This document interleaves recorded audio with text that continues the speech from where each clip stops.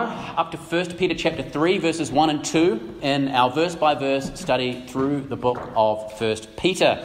Today is our third week in this passage, and it won't be the third and final week in this passage either. We will be revisiting this text once again the week after next. We have Chris Baines coming next week, who'll be preaching to us, followed by a shared lunch. More about that later.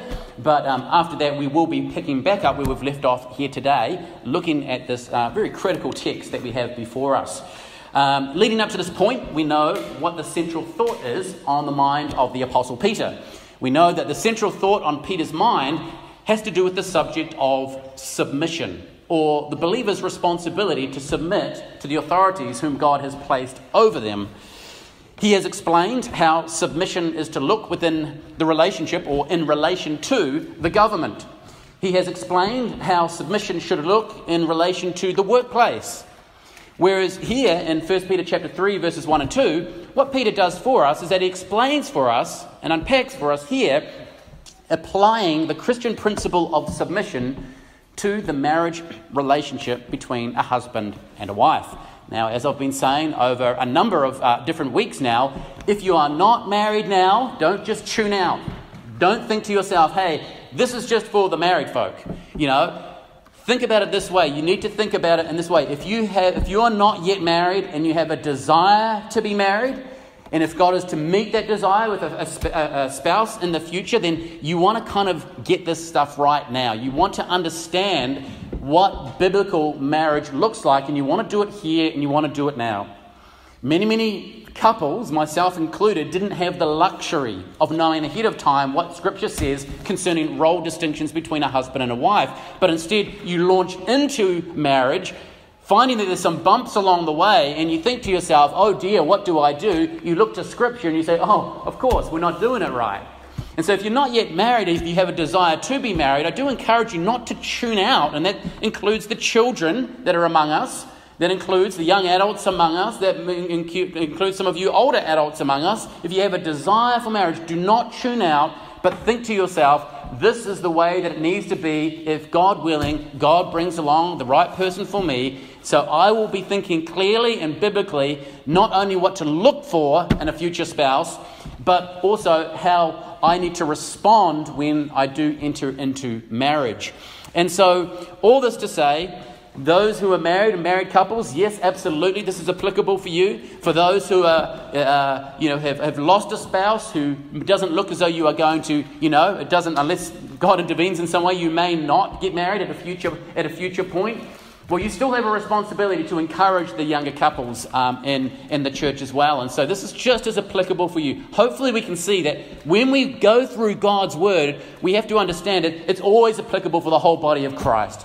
We don't segregate off one another by age, by status, and say, oh, this is only applicable for you. No. When these scriptures were being read, when these New Testament letters were being circulated around the churches, they did exactly what we're doing here. You have the older, you have the younger, you have nursing infants. You bring them all together, and these were read corporately, which tells us that each and every one of these things are applicable for each of us. And so we never ever want to come to God's word and tune out thinking, well, that doesn't really apply to me.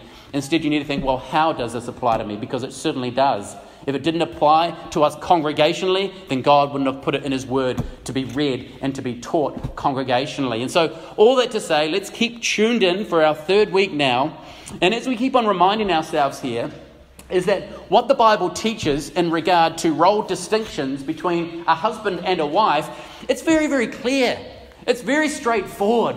It's not like we're needing to do all this, hermeneutical, fancy work to try to figure out, how can I apply the principles of interpretation to work out what's being said here? Maybe there's some nuance in the Greek that we're not kind of getting. It's so difficult for us. No. What it says here in the scriptures is very, very clear when it comes to the role distinctions between a husband and a wife. Yet, in our culture today in which we live, God's beautiful design for marriage has been distorted. It has been undermined by the unbiblical ideas of the feminist movement. And so for us, it's for that reason we are needing to do a fair bit of groundwork. We're needing to really plough the ground, as it were, to try to better understand what biblical submission looks like in a marriage in the first place, because we have a whole tsunami of false teaching that is coming and trying to invade marriage and invade the family and invade the church, saying, no, this is what it looks like, but it's running contrary to Scripture, and so we need to do the groundwork. We need to understand what Scripture actually has to say in regard to this subject matter. But in terms of an outline, over this series of studies, again, I'm still not prepared to kind of put a number on it quite yet, but over the series of studies, there are 5 main things that we are seeking to better understand when it comes to a wife's role to respond in submission to the leadership of her husband. There are 5 things that we're looking at. There's number 1, the principle of submission. Secondly, the extent of submission. Thirdly, the practicalities of submission. Fourthly, the power of submission. And finally, the supplements of submission. This is kind of a broad kind of picture as to what it is that we're trying to better understand. Now, in our first study, we looked at the principle of submission. And we will remember that the main point of this study, the main aim of that study, was to establish from Scripture that the principle of a wife's submission to her husband in marriage was part of God's design for marriage right from the very beginning. That's what we wanted to establish. That was the primary thought that we wanted to establish. Right from the very beginning, God's design for marriage, and in particular, a wife's submission to her husband's leadership or headship or authority, whatever you want to call it, that has been part of God's design right from the very beginning. And that men and women created equally in the image of God, yet without making one inferior to the other, God has purposed very clearly from Scripture that there are going to be differences in roles and responsibilities between husbands and wives. And that although a husband's headship in marriage is not the result of the curse, it's not the result of sin, we talked about the fact that yes, there have been some distortions. There's been some undermining attitudes and behaviour which has really devastated the family as a result of the curse. However, we identified that as Christians, as believers in Christ, we are given the power to reverse the curse, demonstrating in our marriages how equality and submission can coexist side by side. And so, having a look first of all at the principle of submission, we looked last week at the extent of submission. Now, of course, the important thing to identify there was really that there are always going to be limitations. There are always going to be limitations when it comes to submitting to the human authorities whom God places within our lives. And the reason that there are always going to be limitations is because human authorities always have the potential. I'm not always saying that they always will, but at least they always have the potential to exercise their leadership, to exercise their authority in a way that is not right. There's always the potential that's there to exercise their authority in a sinful kind of way. And so we identified last week that, biblically speaking, the only person that God requires for us to demonstrate complete and unwavering submission to is actually to God Himself. And so it's for this reason the main aim or the main task of last week's message really was to try to identify 6 things that a wife's submission to her husband does not mean. So we're looking at what it doesn't mean first of all. We saw that a wife's submission to her husband, it doesn't mean that she is to submit to other men. It doesn't mean that a wife is inferior. It doesn't mean that wives must submit to abuse. It doesn't mean that wives are to submit to sin. It doesn't mean that husbands do not sometimes defer to their wives.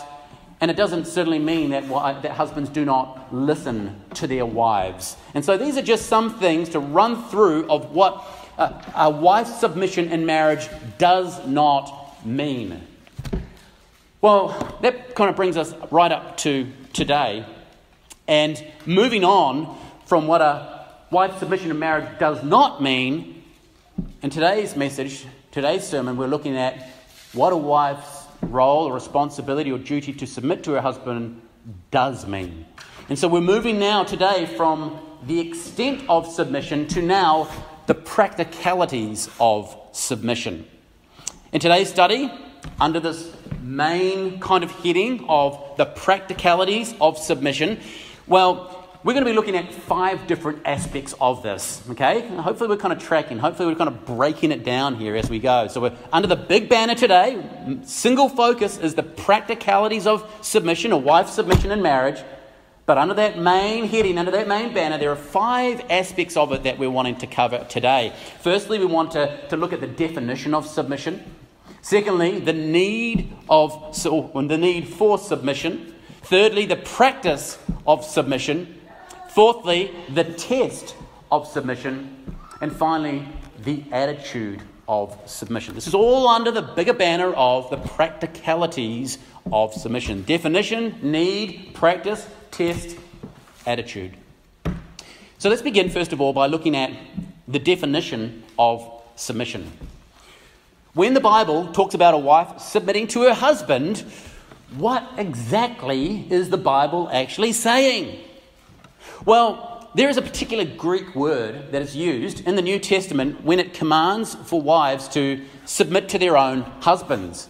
By the way, it happens to be the exact same Greek word that's used in every single passage within the New Testament that refers to the wife's responsibility to submit to her own husband. In the New King James Version, it is translated as the word submit.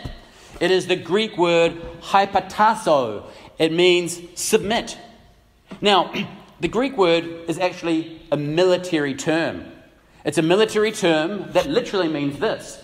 It means to arrange troops in a military fashion under the command of a leader. When the word was used, in that day, that is what it meant. To arrange troops in a military fashion under the command of a leader. This is God's word. This is Scripture speaking as to what the word actually means. It was a military term that essentially meant being under a rank, like in the army. If you're a soldier in the army, in the military, who has an officer over you, that's kind of the idea of the word submit that is used within Scripture. You are required to submit to that officer because you are under their rank. Now, it doesn't have anything to do whether or not the person is smarter than you. That has nothing to do with the fact whether or not the person is more talented than you. But it has to do with the fact that there is a person who has been designated or put in a place of authority over you. When the Bible says to submit to God, what does it mean? By the way, the same word is used when submitting to God as it is used for wives submit to your husbands, if you ever want to do a little study on the word submit in your Bibles. But anyway, when the Bible says submit to God, it means that what? It means that we recognize God's authority over us and we act accordingly. That's what it means. When the Bible says to submit to our governing authorities, what does it mean? It means we recognize the authority that's there and we act accordingly. When the police officer sounds the sirens behind us and we look in our rear vision mirror and he's going like this, pull over, what do? We pull over. We acknowledge the authority and we act accordingly. When the Bible says submit to your employer, again, my employer is an authority.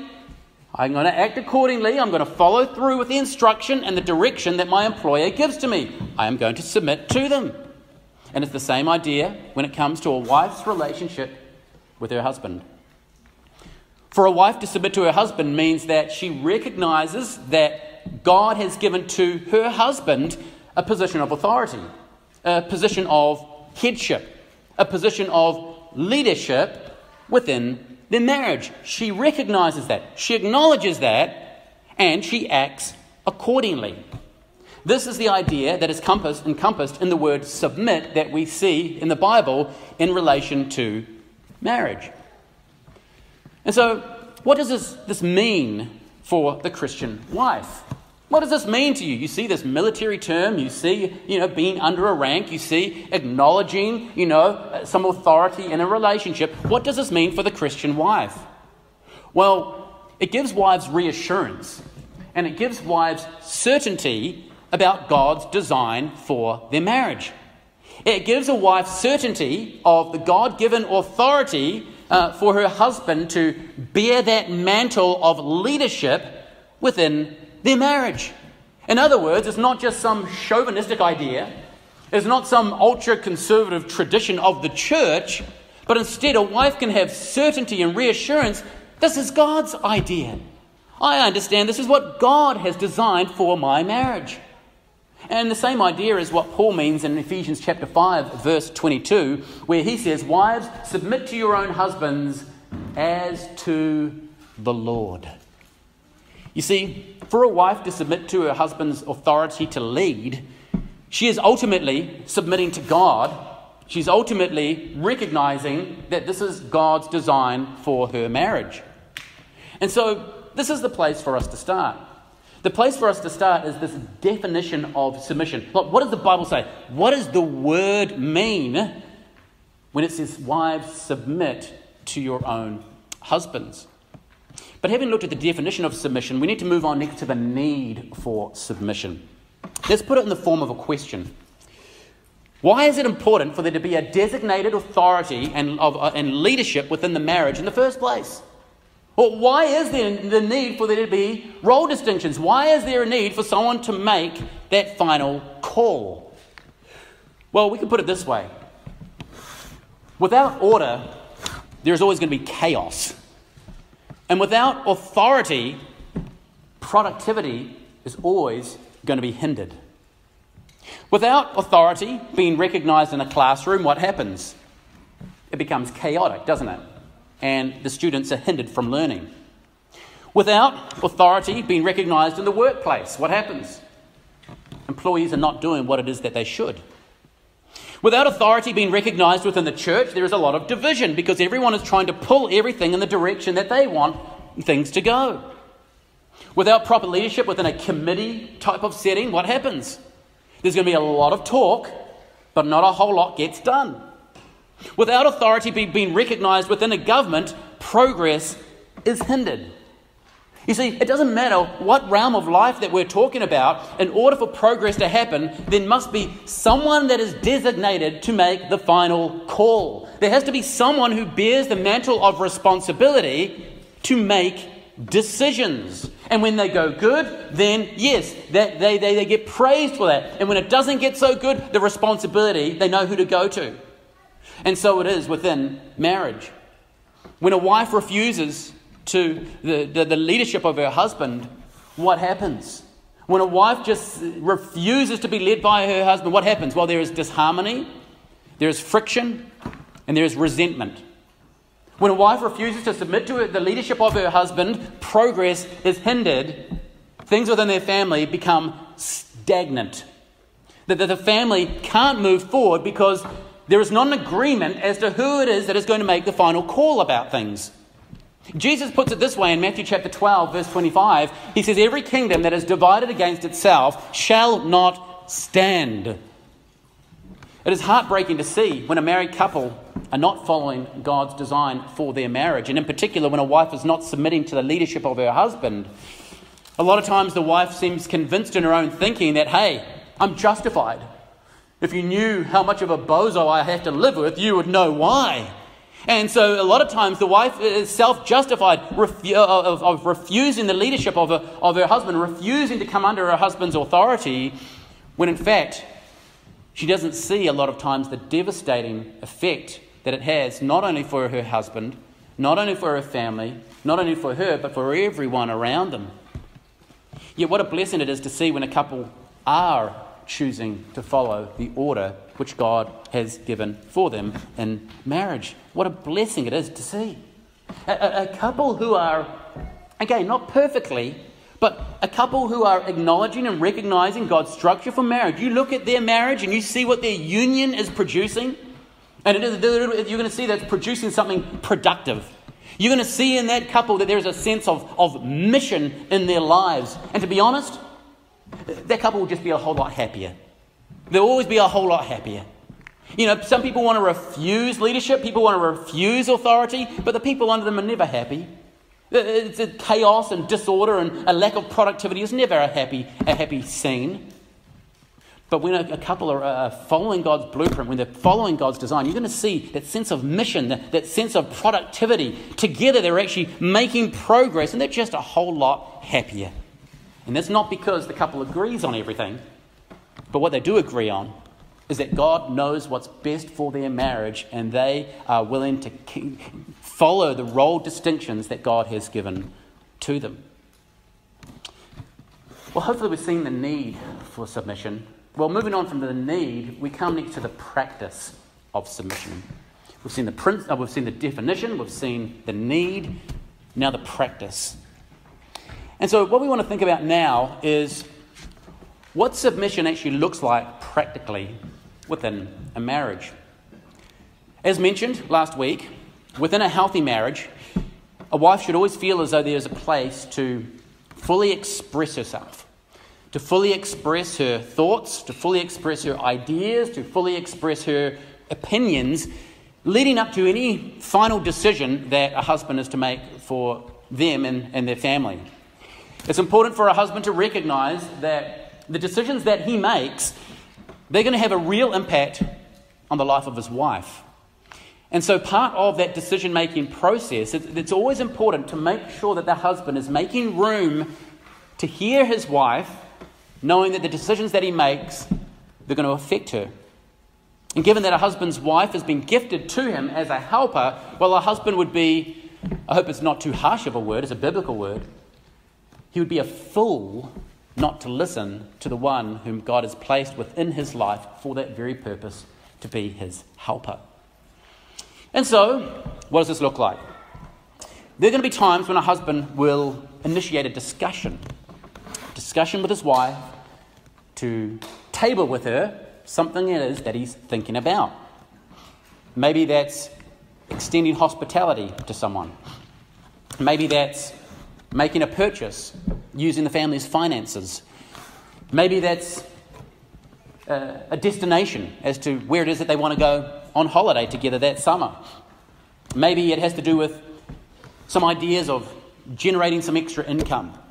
Maybe it has to do with buying a pet. I mean, I don't know. There's any number of things. You fill in the blanks. The husband comes to his wife and, he has an idea. He has a thought. There is something that he wants to proceed with. And having thought about it, the husband should then communicate the idea to his wife. Husbands, wives are not mind readers. Sometimes they sort of act as though they are, but they're not. You have to communicate what it is that you're thinking. And at this point, I think it's very important that a husband doesn't feel as though he's going to his wife to ask for permission. Okay? It's really important that a husband doesn't have that, and it's very important that a wife doesn't make her husband feel as though when he has to table an idea with her that he's coming to ask for permission. Because as the leader of the family, the husband is not requesting permission. But instead, a husband, as the leader of the family, he's requesting feedback. He's requesting counsel from his second in command, the helper whom God has gifted him with. And he's doing so as part of his due diligence, you might want to say, as part of the decision-making process. Now, as for the husband, it's important that you really hear what it is that your wife has to say. You table the idea, and it's important that you hear what she has to say and to really take that into serious consideration. It's not just a case of saying, honey, here's my idea, what do you think of it? By way of just kind of like ticking off the box with the intention of just going ahead and doing whatever you want to do regardless of what it is that she has to say. That's not what we're kind of talking about here. This is not something that's going to help a healthy or generate a healthy kind of marriage. Now, obviously, if your wife is supportive of the matter that you've raised with her, well, that's good. Still doesn't mean that a husband should proceed with it, because, again, you're not going to ask your wife for permission. It's not like, once the wife says it's okay, then I can do it. No. Once you've tabled your idea with your wife and she doesn't see any issues with it and she seems happy about progressing forward with it, well, then that husband still needs to go away and needs to think about it and he says, before the Lord, is this the right decision that I have to make for my family? So that's if your wife is supportive of the idea. What if the wife's feedback, what if the wife's counsel is not so supportive?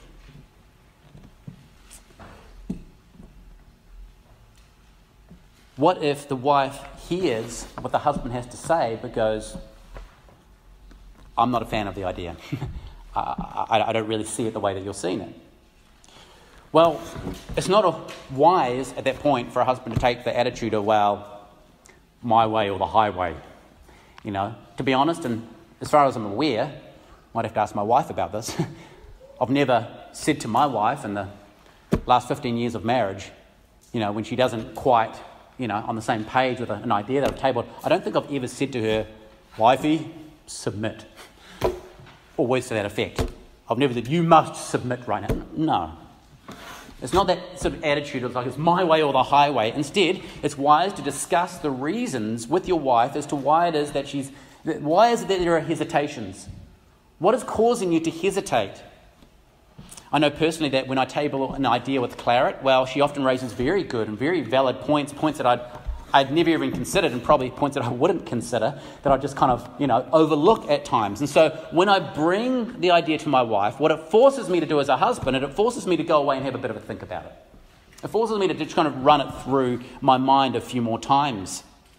And so having thought about it, well, I then go and I bring the idea back to Claret, hopefully with some additional thoughts, not just rehearsing the same thing I said the first time and hoping I'm going to get a different response, but hopefully put a little bit of thought into it and saying, well, you know, maybe these are valid points and maybe I've thought a bit beyond this. Maybe there's a way that it could work based upon my wife's hesitations. However, if she's still not convinced, well, what this does for me is that it causes me to really slow down the decision-making process. And that should be the case for each and every husband. They should slow it right down when it comes to the fact when you've dialogued with your wife, where you've explained, you've talked through things, you've rationalised, you've had the conversation. If you're still not seeing eye to eye, you really should slow things down. I may still go away and make the same decision that I feel is to be best, but I'm going to do so by exercising some serious caution as I do so. I won't be so confident in that necessarily, because I'm thinking to myself, you know what? The person who knows me best and my second in command, she's not seen it the same way that I am. Someone still has to make the call here. And so I exercise some serious caution. In addition to this, when my wife is not supportive of an idea, I want to try to establish, is it a firm no or is it a passive no? Is this like a firm no, I really feel strongly about this, or is it just like, I'm not too sure? A passive no is one of those times that my wife has an opinion or a preference on something, but she doesn't particularly feel strongly about that. In other words, it's not going to be a super big deal if things don't go her way. That's a passive no. So if my wife is not seeing eye to eye, I'm wanting to understand here. I'm going, is it a firm no or is it a passive no? A firm no is obvious. It's one of those times when my wife does feel strongly about it. It will be a big deal for her if the decision goes contrary to what it is that she is thinking. You see, as a husband, I want to be very, very mindful that the decisions that I make, that they are going to affect my wife. And when I look to Scripture, it is very clear that I'm not meant to be exercising my leadership or my headship or my authority within marriage. I should not be exercising it like a bulldozer. Okay? When I look at biblically how I should be exercising, it's not like a bulldozer. Yes, I may have to make some decisions when my wife does not always see things eye to eye with myself. But even when that's the case, as a husband, I need to be very, very mindful of how that is done. Now let's talk about things from the wife's point of view. When your husband raises the idea with you that sounds good, well, there's not really a whole lot to discuss, is there? Not too much issue with that. Wow, my husband has a bright idea. This is great. I'll go along with that. But what about when he raises an idea in which you have reservations about? Well, this is a time where, obviously, you express your thoughts, you express your reasons as to why it is that you don't agree with the idea. And remember, your objections at this point for wives, you have to remember, submission is not silent submission. Okay? Remember, your objections at that point when your husband is tabling something with you, your reasons for why you don't agree, your reasons for your objections, they can be very, very helpful for your husband for things that you may not have thought through yet. So I suppose we ask the question, we'll take the scenario even further now. What about when a wife's expressed her thoughts, but after thinking about it, the husband comes back to her and says that he's going to be plans to proceed in the way that he first mentioned anyway? Well, at that point, for the wife, it really depends how strongly you feel about the decision. Under normal circumstances, this is simply a time where a wife needs to recognise the authority, recognise the leadership of her husband, and to submit to that leadership. That's ordinarily speaking. However, if your husband makes a decision that you feel strongly about, there is a place to ask your husband to reconsider. Some couples call this an appeal. What this does is that it recognises, a wife recognises her husband's responsibility to make the final decision, but there's something that's already in place that's set up as a backdrop or a backstop. So that if there's anything extra that the wife needs to bring to the table, some extra considerations that may not have been tabled already, well, it just provides an opportunity for that to happen. It's very, very important that this is established, and whatever wording a couple wants to use, whether it's an appeal or whatever you want to kind of call it, you make it up yourself, talk about it with your spouse. Whatever it is, you need to make sure that you're both on the same page about that ahead of time. So that it doesn't come across that a husband talks with his wife, makes the decision, and then it sort of seems as though the wife now is just going to keep on battling and not acknowledging or not submitting to that decision. That's not what an appeal is. Appeal is just to say, hey, look, we've talked about it. You've made a decision that's going contrary to what I feel, but hey, there's a few extra things that I just feel like I need to kind of express or bring to the table just as part of this decision. I'm recognising that you've made the decision, and I'm willing to submit to that because that is my responsibility as a wife, but there's just a few extra things that I need to talk about. Now, this does not mean that a wife sits her husband down and thinks he has the right to rehash the same points over and over again, hour after hour, until the husband is so worn down that he concedes just to end the torture that he's going through at that time. That is not what an appeal is. Instead, the principle of an appeal is acting as a backstop, and so it's something that you and your spouse may like to talk about ahead of time to see, well, how is that going to look in your relationship when it comes to decision making. But for the wife, when there are times when your husband makes a decision that goes against your wishes, it's important for a wife to recognise that by submitting to her husband, it doesn't mean that you are supporting the idea necessarily, but you are supporting the man who has been given the responsibility to make the decision. It's so important. For a wife to submit to her husband and something that she feels strongly against, and look, I just don't think this is the right course of action, or this is not the right thing to do, by submitting to her husband is not saying that she agrees with the idea or supports the idea, but she is supporting the man who has made the decision, who's been given the responsibility and the authority to make the decision. In other words, submitting to your husband's leadership, you're not saying that you agree with it, you're just saying, look, I am willing to honour God by recognising my husband's God-given authority to lead within my family. That's all it means.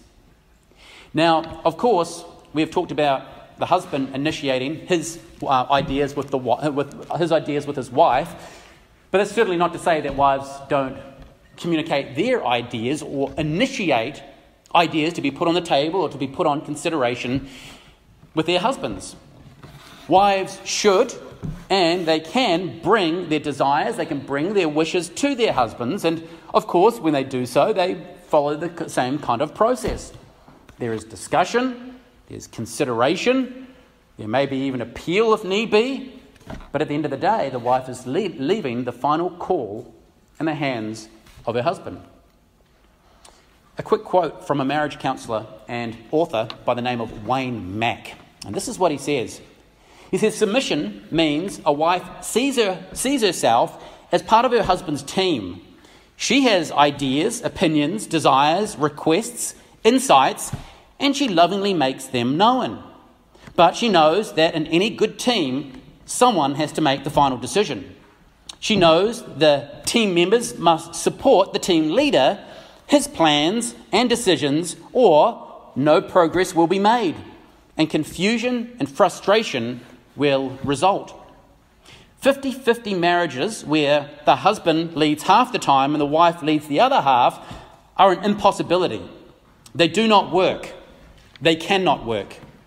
In marriage, someone has to be the final decision maker, and God has ordained that this should be the husband. Now, I suppose it's worth mentioning that the extent of a husband being the final decision maker, the extent that he is a final decision maker, that's going to vary from marriage to marriage. In my marriage, I don't feel as though I need to be the one to make the final decision as to what kind of toothpaste we get. In my marriage, I don't feel like I need to be the final decision maker as to what nappies we buy or which supermarket that we shop from. I just don't feel for my marriage that that's something that I need to be all over the details with. You see, within a marriage, there can be what we can call delegated leadership or delegated responsibility. For example, in our family, I made the final call that we would home educate our children along with the support of my wife. I made the final call though. It was a significant decision. It was a big picture decision, and it involved the direction that our family would be going in. But in terms of the day-to-day outworking of that decision and the day-to-day outworking of that responsibility, that's something in me exercising my leadership that I've delegated to my wife primarily. And so what this means is that Clara doesn't need to come to me to ask, hey, I've got one of the kids' tests here. Is it okay to mark it? She doesn't have to ask me that. She just gets on and she does the business. She just gets on with it. Once the direction is set, once the responsibilities have been delegated, there is much room for a wife to function autonomously without her feeling as though she needs to go and bring each and every decision to be run past her husband. Again, the extent of delegated responsibility, that's going to vary.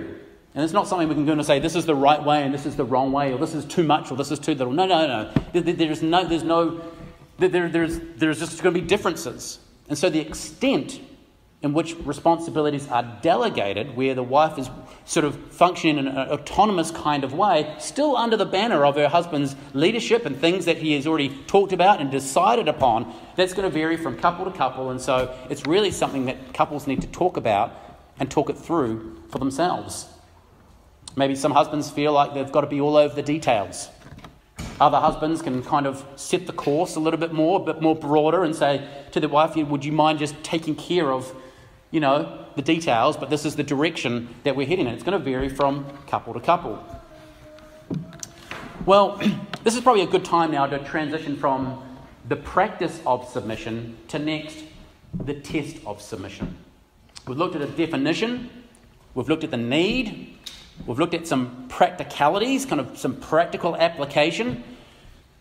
But next I want to talk about the test of submission. You see, it's not going to be too difficult for a wife to submit to her husband's leadership if she agrees with all the decisions that he ever makes. I mean, how hard is that? I never disagree with any of my husband's decisions. We're always on the same page. And yes, I am a very, very submissive wife. I mean, how hard is it to submit to a husband if you agree with everything that he says? You see, submission is only really exercised, submission is only really put to the test when your husband makes a decision that you disagree with. That's when, at that very point, submission is exercised. That is where the rubber meets the road. That's when a wife gets to see exactly how submissive she actually is. At the end of the day, the true test of submission is when a wife disagrees with her husband. And so let's just spend a bit of time now to kind of talk about this. This is very important. You see, a husband can make submission easier, but a husband can never make submission easy. He can make it easier, but he can't make it easy. A husband can make submission easier when he has a consistent walk with God.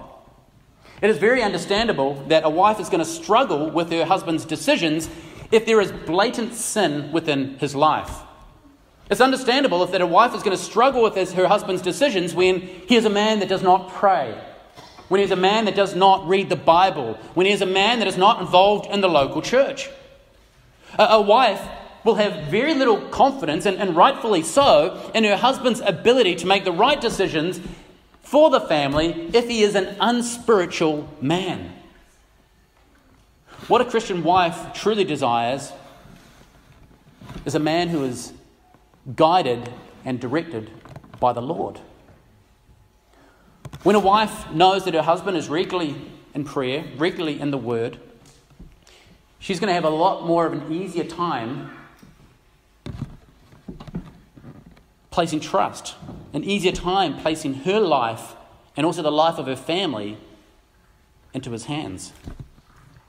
Now, although there are plenty of reasons for why a Christian husband should be reading the Bible and praying and being involved in the local church, one of those reasons is to make it easier on your wife to submit to your leadership. But again, even though a husband can make submission easier, he can never make it easy. So how about we put it into a wee bit of a question here? How is it possible for a wife to submit to her husband when she is confident that her husband is wrong? I don't know if we can put it more blunter than that, can we? How is it possible for a Christian wife to submit to her husband when she is confident, when she is assured that her husband is wrong? Well, firstly, can I just say that husbands are going to sometimes be wrong. They're going to make wrong decisions, just like everyone. They're human. Maybe some more than others, but needless to say, husbands are going to sometimes make wrong decisions. For the husband, the difficulty, a lot of times, with the bad decisions that he makes, well, they're going to be really experienced after the fact. They're going to look back, the husband will look back and in hindsight and go, man, that was a dumb idea. Why did I do that? Why did I decide on that? And the wife feels like saying, I told you so, but she doesn't. She gives you the look that makes you think that you know she's thinking that, but she may not say that. So the husband will realise after the fact, usually, that it's a dumb idea. But as for the wife, and especially the wife that can see ahead of time that her husband's decision in a particular area is not a good one, what is the best way for a wife to process that? What is the best way forward for a wife in that kind of situation, biblically speaking? Well, firstly, we have to quantify and qualify what it is that we mean when we talk about a bad decision. We are not talking about sin. We're not talking about abuse, just like what it is that we talked about last week. But outside of the realm of abuse and sin, there are still going to be any number of unwise decisions that us husbands are just capable of making. So how should a wife deal with this? Well, the place to start with is Scripture.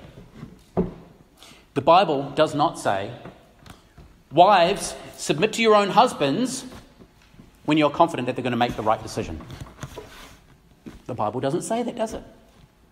The Bible doesn't say, wives, submit to your own husbands when you are sure that he has just got a great idea and it's going to be really beneficial for your family. It doesn't say that. What this means is that apart from sin and abuse, a wife has a God-given duty to submit to her husband's leadership even when she knows that the husband's decision is a bad one. Now, there may be exceptions to this. I can only think of one. And that is where a husband may have been diagnosed as being mentally ill. He's not in his right mind. Let's go sell the house and with the proceeds just burn them in a bonfire and keep warm tonight. That kind of thing. That doesn't mean that every single time your husband makes a decision that you disagree with, you go, he's out of his mind. Doesn't mean that you say, he's crazy. That's why we're not doing it. Isn't it interesting? Every decision that I disagree with, he's mad. No, it's not using it as an excuse for that. But if a husband has been diagnosed with mental illness, which would hinder him from making sound, rational decisions in that season of your marriage, then yes, there may be an exception in that circumstance for a wife to not submit to her husband. But apart from that exception, and apart from sin or abuse, a wife has a God-given duty to submit to the leadership of her husband, even when she knows that her husband is going to make a bad decision. Now, I realize that this is a truth from Scripture which is an incredibly difficult pill to swallow. So I'm not saying it by going, hey, well, this is it, and just ramming it home, and there you go. I'm not going to try to do the bulldozer on any wives here today and going to go, there it is, praise God for that, right? Go in the direction that you know to be wrong. God wants you to. I mean, that's not the idea. That's not the heart behind it. I realize this is one of those truths, and it's an incredibly difficult truth to accept, especially for the wife who has been having to live through unwise decisions and unwise leadership from her husband.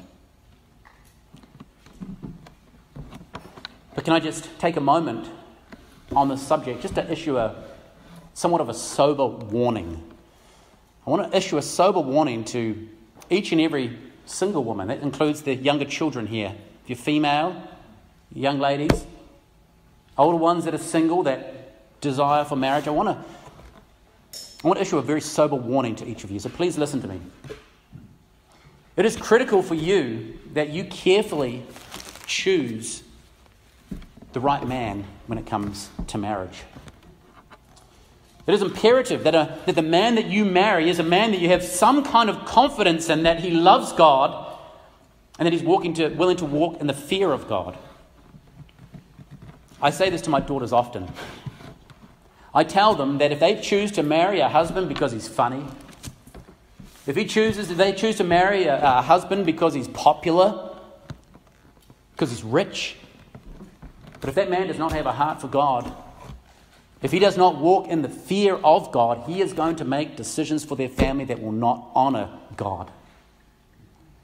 I tell my daughters often that if this was to happen, if they were to marry because of wealth, humour, popularity, but he's not a man of God, if this was to happen and they were to come to me suffering under that kind of leadership, the family is suffering because of what it is their husband is doing, I would have to look at them squarely in the eyes and say to them, my dear, God requires for you as a Christian woman to submit yourself under the leadership of that man.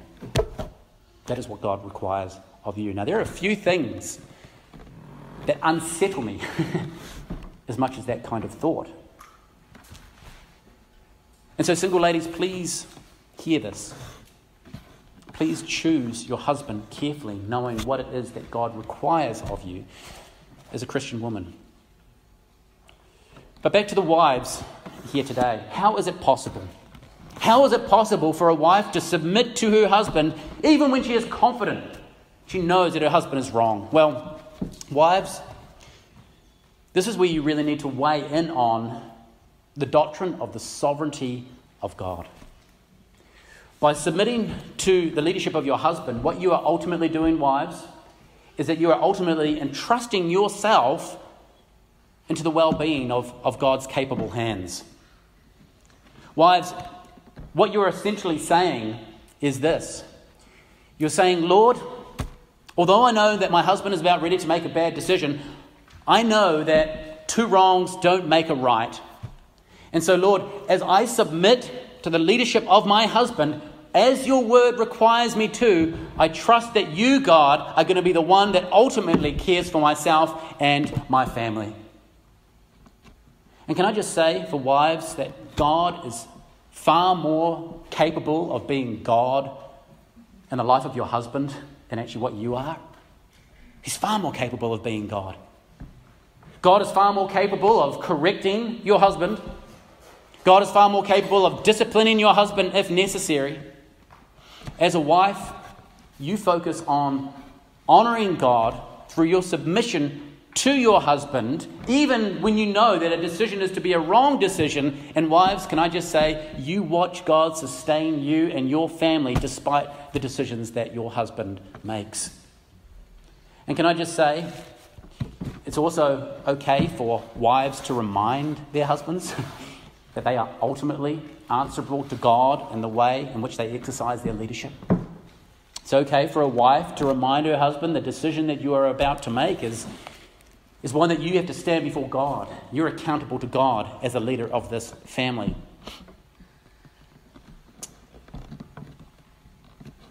Once Claret has expressed her thoughts on leading up to a decision, and if it's looking as though the decision is not going to be going the way that she would quite like it to go, well, oftentimes, with a humble attitude, and often with a little smile on her face, she says to me, well, Jason, I've said everything that I've needed to, and so I acknowledge the final decision's now up to you. So whatever you decide is between you and God. And she kind of just leaves me there, standing there. And she gets on with the rest of the day, and she does so with a very pleasant attitude. A little skip in her step. As for me, I'm kind of left with this weighty burden and wondering to myself, man, am I actually making the right decision here? I've taken counsel from my wife, and she's not seen it the same way that I am. Now it's between me and God. Maybe how to count to this stuff. It makes me pause and think about it. But interesting though, isn't it, wives? That it's not because the wife is there bickering and just nagging and criticising and putting down and comparing her husband with others. But instead she says her bit, she makes sure she's heard, she appeals if necessary, and she reminds her husband, look, I'm freeing you up to make your decision. This is between you and the Lord. It's not going to affect our relationship together. Freeing it up. I am in God's hands ultimately, and you, my friend, are answerable to God ultimately. It's a far better pressure, far better weight for a husband to carry than the weight of a nagging wife. Well, moving on from the test of submission, we come finally now to the attitude of submission. We look at the definition, the need, the practice, the test, now the attitude. And can I just start by saying this? The way that we submit is just as important as submitting itself. When we first trained our children to obey our instruction, well, it was quite a sight. You may actually see it every once in a while with Asher, a 2-year-old. We tell them to come to us, come to Daddy. And they would eventually obey the instruction, but they wouldn't do it joyfully. They would be coming to us and coming to Dad with tears, with loud, obnoxious sounds and noises. Yes, they did submit, but they didn't do it joyfully. One of the things that we sought to teach our children from a very young age is that unless it's joyful obedience, it's not obedience at all. It's like the school teacher that says to the student, take out your book, and he takes the book out and defiantly slams it down on the desk. When the parent asks their child, hey, can you please come and help with the dishes? And they walk over to the sink, but they're rolling their eyes and they're sighing and they're scoffing. You see, if a person submits with a bad attitude, well, the question really has to be asked, are they actually submitting at all? While we can sometimes think of submission as an outward kind of action, submission really is something that we do inwardly. It's something which takes place within our heart. When it comes down to it, submission is an attitude of the heart. I once heard a story of a man who enlisted in the US Army. The commanding officer asked the new recruits, saying, what should you do with every command that I give to you? One soldier said, well, make sure that we have heard and we know exactly what it is that you expect of us. Another soldier said, well, we learn from the command that is given. Another still said, well, we carry out the request as soon as possible. The commander said, no, none of those are the right responses, even though they may have merit in and of themselves.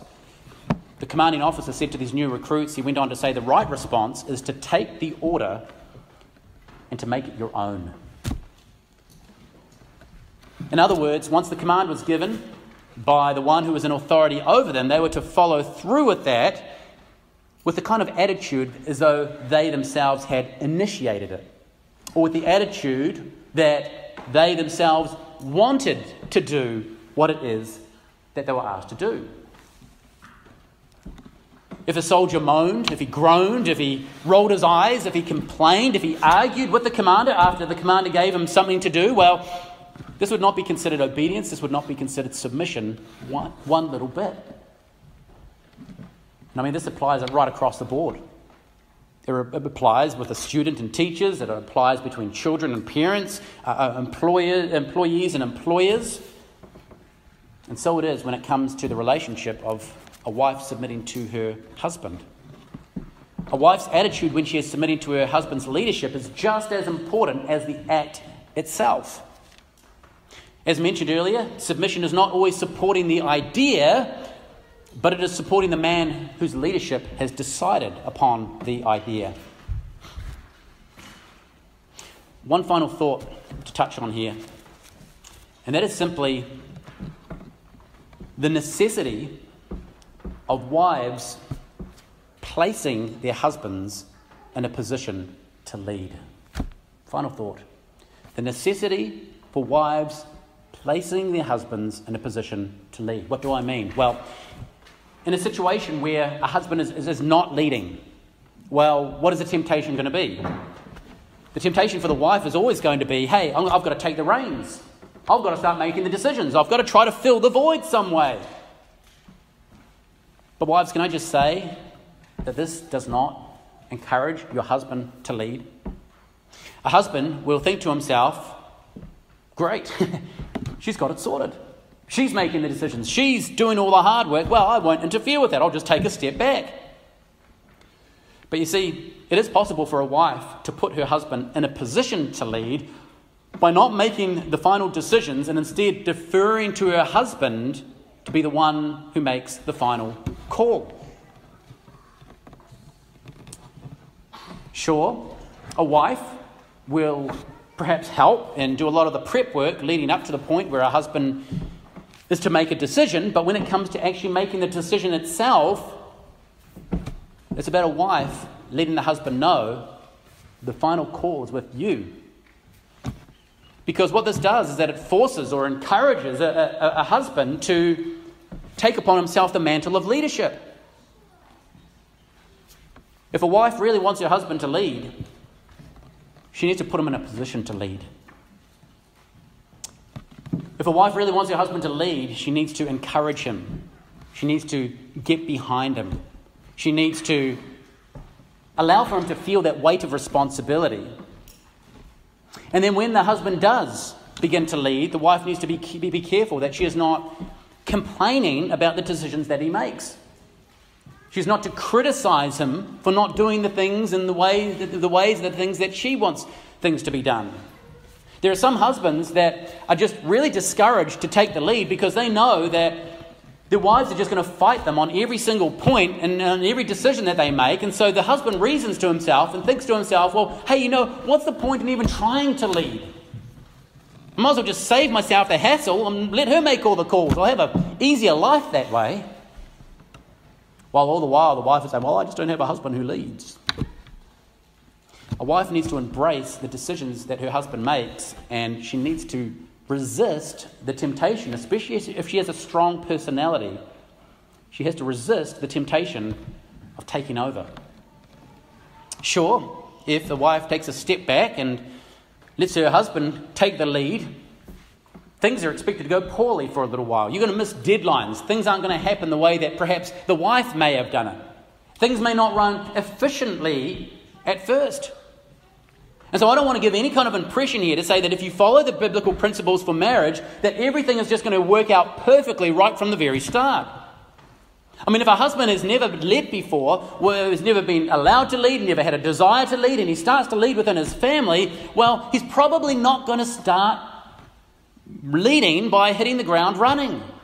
I mean, if the husband has never been in the driving seat of his family, he's probably going to be swerving all over the road at first. That's just to be expected. But you see, a wife cannot be short-sighted when it comes to this. Instead, the wife has to have the long game in mind.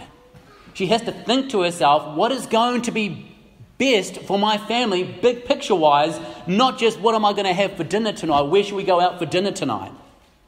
She has to think about it in a broader kind of way. One writer put it this way. She said this. She said, when a woman hands back the reins to her husband, She must let go completely.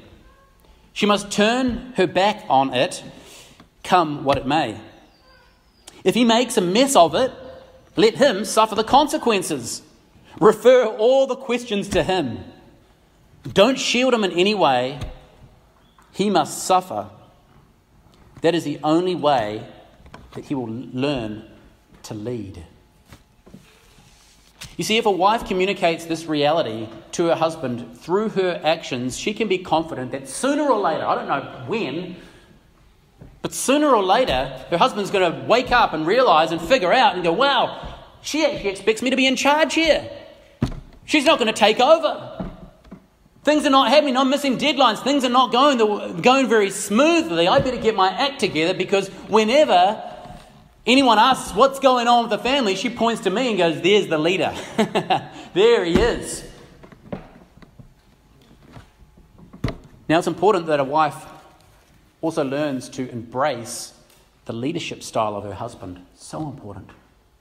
It's important that a wife learns to embrace the leadership style of her husband. Men have different personalities. They're going to approach things in a different kind of way.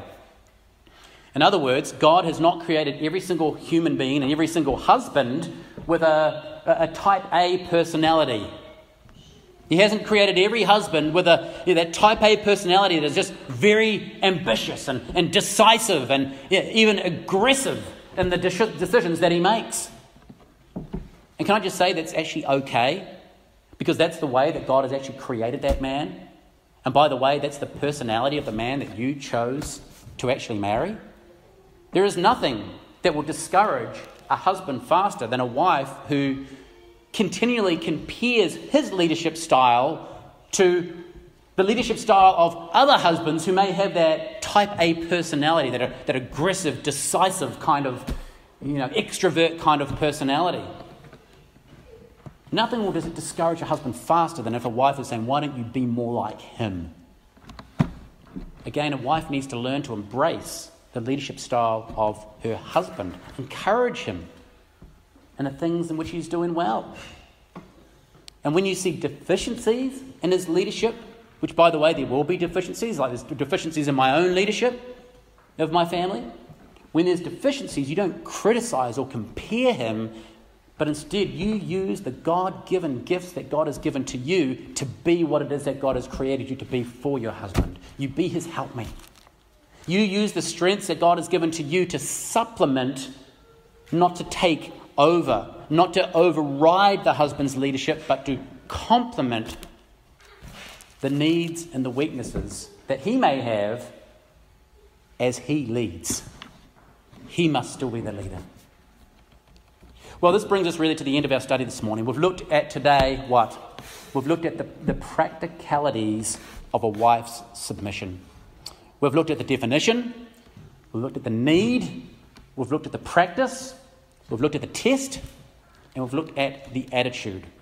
Now, I realise that, similar to last week, the nature of today's sermon is more to do with application. A big portion of my sermons are what? Theological, right? That's why we do 8 and 9 part series on eschatology and predestination and things of that nature, right? That's generally our normal, diet, spiritual diet, is very theological. But similar to last week, today is more around application. Why? Simply because what the Bible says about this subject is very clear, it's very straightforward, and really where the real work is needed, it really comes down to how this principle is worked out practically within our marriages today. And so I do hope that today, similar to the other weeks, has been helpful. Helpful for couples to be able to think through, how does the principle work out in my own marriage? Next week, we'll have Chris Baines preaching, as mentioned.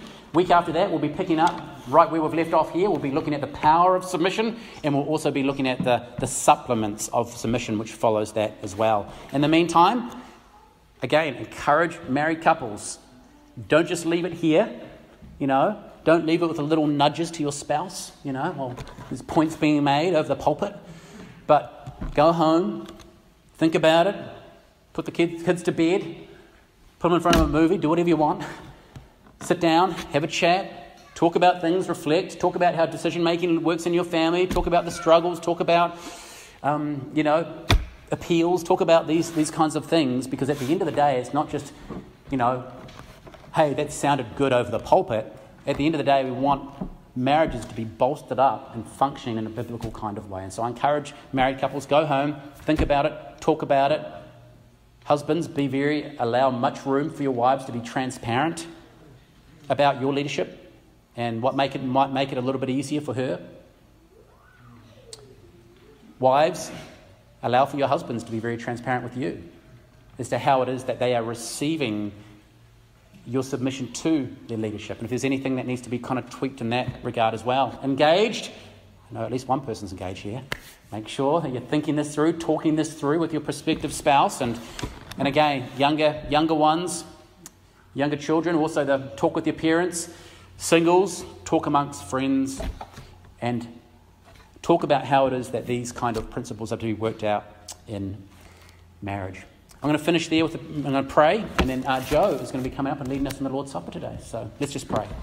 Father, thank you for your word. Thank you that we can be talking about these things. Thank you that your word is clear, it's concise, but the application of it can sometimes take a little bit of work.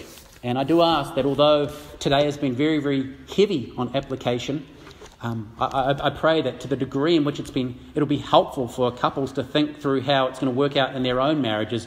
I ask that would happen, Lord. Help there to be good conversations that take place. It's conversations that are helpful and glorifying to you for the sake of our marriages. We pray in Jesus' name. Amen.